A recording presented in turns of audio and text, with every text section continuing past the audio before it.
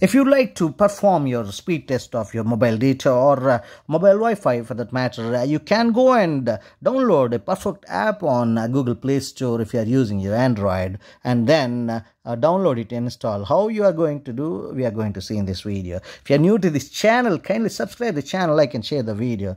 Upon opening your Google Play Store on your home page, go to this search, and under the search, go to your search apps and games, and here you can just type speed test.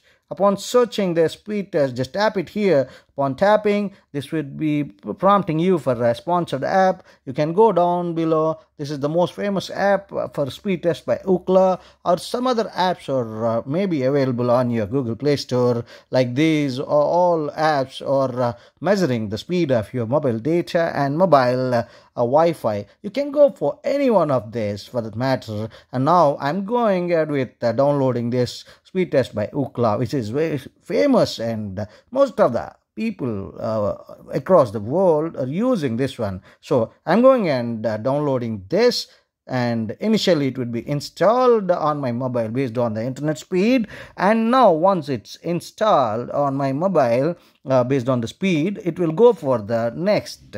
After downloading, it will install, and then it would ask you to open the app. Let's see. Once it is fully downloaded, it will go for installation, then we'll go for open. Now it's installing, and once it's installed, we'll go for open. Boom, it is fully installed now, and it will ask you to open this app. From here you can open, or otherwise on your home page also somewhere it would be saved on your Android phone. Go there and open. This is the one which is indicated here on my screen, and opening that, it would allow you to go for the next settings. Initially, if you have just downloaded and installed, it will ask you to go for the next, and thereafter, you may have to give your permission for location and the phone permission. Word with the continue, and then it will prompt you to allow speed test to access your device location. Go and select whichever is feasible to you. If you are not liking, you can deny it always, and always you can go for while using the app. I'm going ahead with this one, and allow speed test to make and manage phone calls. Allow. And then it will ask you to allow some other thing like help us build global coverage maps. Allow. That's all. Now allow this time. Allow all the time. Next.